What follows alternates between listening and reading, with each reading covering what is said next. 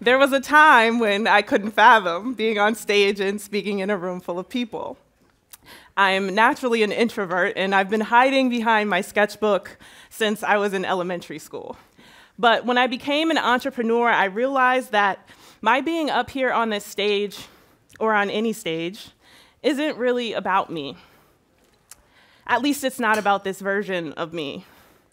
It's about the version of me who couldn't quite imagine where I'd fit in this world because I couldn't see it.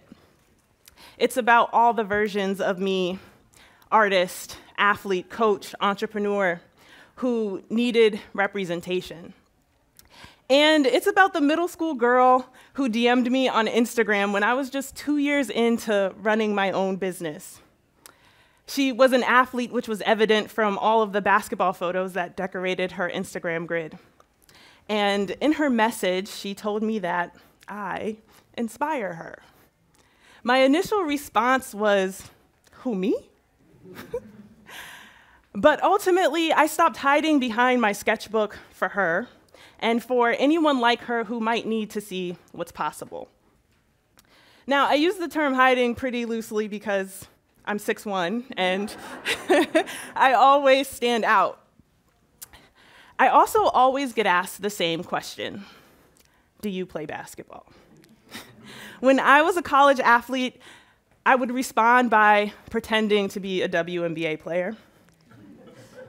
Now my response is awkward because I'm washed up and retired. But there was a time when the answer to that question was simply no. I didn't play basketball. I didn't want to play basketball, and I hated that question. I didn't start playing basketball until I was a sophomore in high school. Despite being asked often, mainly by my 7th grade math teacher, he once convinced my mom to bring me to one of his practices. I hated that practice. Imagine being a 12-year-old who spends her time sewing outfits for her dolls. And then one day, suddenly you're at basketball practice being told to run for 2 hours. My teacher and coach for that day didn't even try to make it a fun practice for the new girl in the gym. It was all business, just conditioning drills after conditioning drills. I cried the entire drive home, and I begged my mom not to make me play basketball. And she didn't, because I was pretty annoying. Eventually, I saw the examples that I needed to see. Eventually, I learned that in order to access my wildest dreams, I'd have to go through that basketball court. At that time, my wildest dream was to be an intern for Vera Wang, which I'm sure is an amazing job, but I could dream of anything in the world, and I stopped at intern.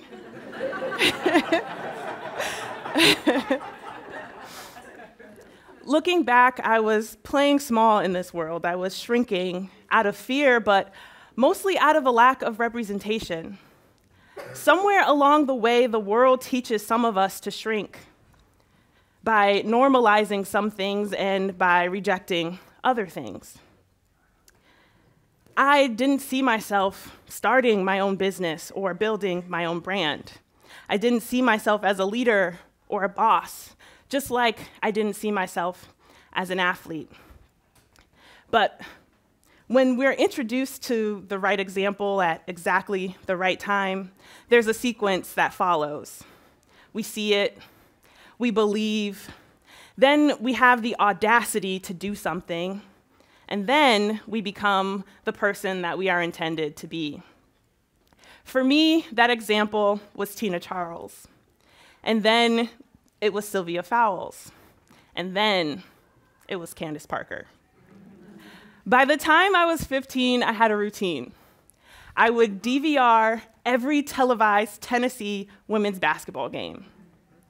I'd watch them constantly, the same games over and over. Then I'd go outside across the street to the basketball court, and I'd try to be like Candace. I went from hating that I was 6'1" to praying that I would be 6'4", like Candace. Somehow, the more I wanted to be like Candace, the more I stopped shrinking, and the ceilings that I thought were there were gone. I earned a Division I basketball scholarship after playing in college in high school, the first 2 years. I played, I coached, and basketball gave me access to more opportunities to stop hiding. Representation isn't just about role models. It isn't just about admiration. Representation is power, and it is truth.